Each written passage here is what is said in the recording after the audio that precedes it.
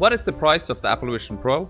The Apple Vision Pro has quite the price tag. It comes at a whopping $3,499. How much does the Apple headset weigh? It's around 625 grams. How many pixels does the display have? 23 million pixels.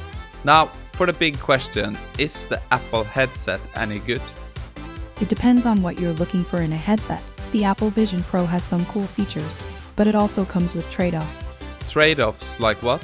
Some trade-offs you might encounter or discomfort from the weight on your face. Potential makeup smudging, restrictions on picture taking, limited connectivity options, decreased performance in dark rooms, constant hand tracking, and potential limitations with cameras and displays. Okay, so that was me testing out the RAG, putting all the text from the Apple Vision Pro review from The Verge into a document. And yeah, I think it worked quite good, so let me show you how I did this. Okay, so this is pretty much the setup. It's pretty simple. So we have a document. In our case, is the Apple Vision Pro review. We send that over to LangChain. That is going to create our vector embeddings. And those embeddings are going to be stored at ChromaDB. And then we can take a user query to fetch the most similar vectors to our user query. And we can take those responses and send them to our chatbot. In this case, is Mistral 7B. As just a context. I'm going to show you how to do that. And then Mistral B can use that context and give us an answer back, right? So I have set this up so we can get the answer both in text or in speech. That's up to you.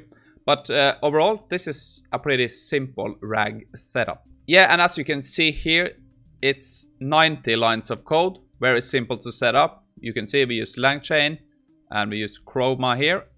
We have to use OpenAI because I think we use the chat OpenAI to actually fetch the embeddings. You can see I have this set up with a local LM studio that is running Mistral 7B. Yeah, our OpenAI key. And we set our directory where we want to load our documents from. We have a load document function. We have a split document function because we want to chunk it up into different sizes. So I'm doing like a 500 size and we do like a 50 overlap so we don't miss anything, right? And here is kind of how many chunks we want to feed into our query. So yeah, I just put that down to 3, but you can adjust that, of course. Our Mistral 7B function, we have a system prompt that is basically just gonna be: your name is Julie, you're a tech expert, always keep the response quite short and conversational, right? And here is kind of our true loop. So what I wanted to show you is how we kind of feed the context into the prompt. You can call it like that. Here is kind of, we get the answer back from the vector database and we feed that answer into, I just created a prompt that says context and we feed the answer in here. And then we have the user query as our prompt. That is going to be what we are putting in here right in the start of our true loop. So that means that Mistral 7B can kind of use the context here to answer our query. And that is basically the setup. You can of course do this as advanced as you want.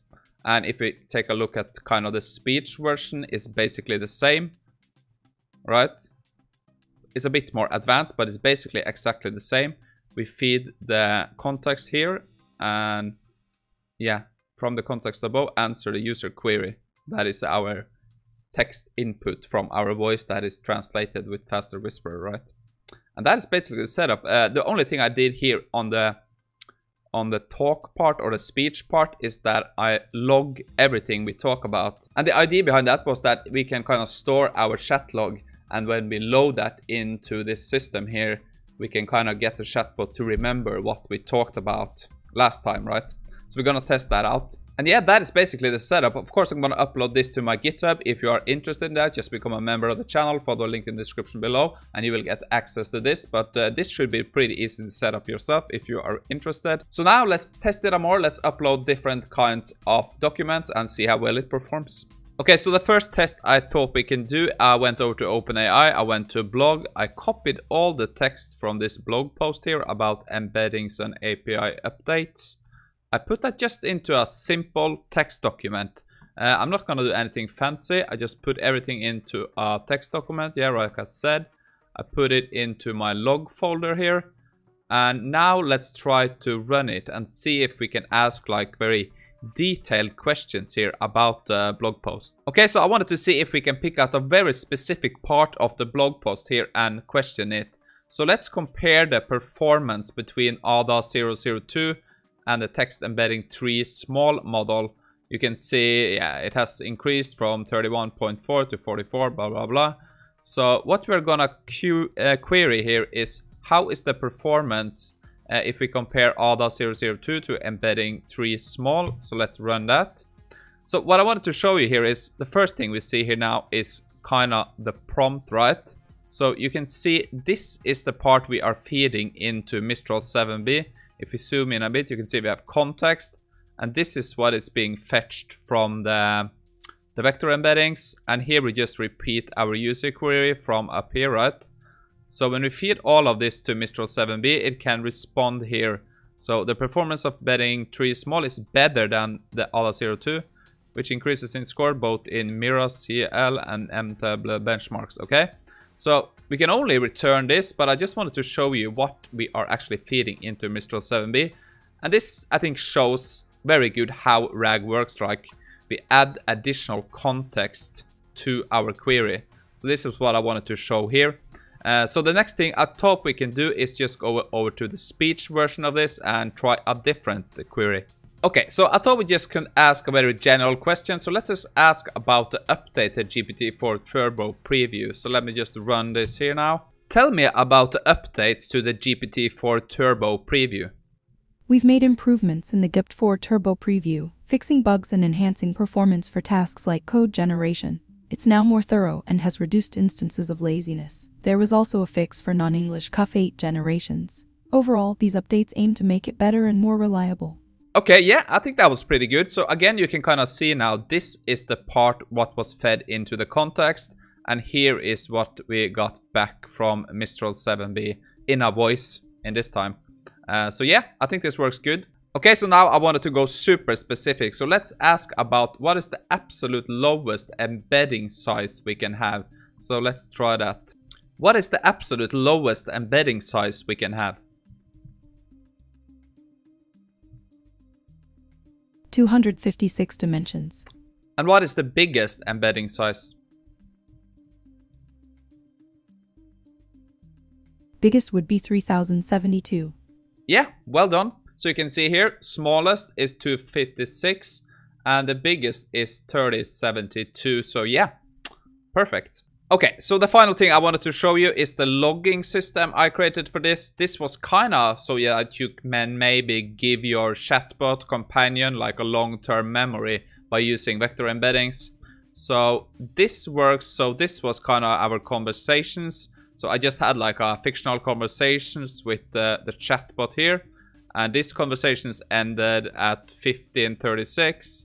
We had a conversation later and we had one more. So what we're gonna do now is we're gonna send this into the vector database. And then we're gonna start to query if we can remember what we talked about, yeah, in our past conversation. So let's test that out and see if it works. Okay, so as you can see from the chat log here, I asked to meet up this fictional character at a restaurant called the Cozy Corner. So I thought that could be kind of our first query. If I can see if we can remember what the restaurant we went to was called. So let me just fire up this here. Hi again, Julie, it's Chris. So I kind of forgot the restaurant we went to a few days ago. I forgot the name of it. Do you remember?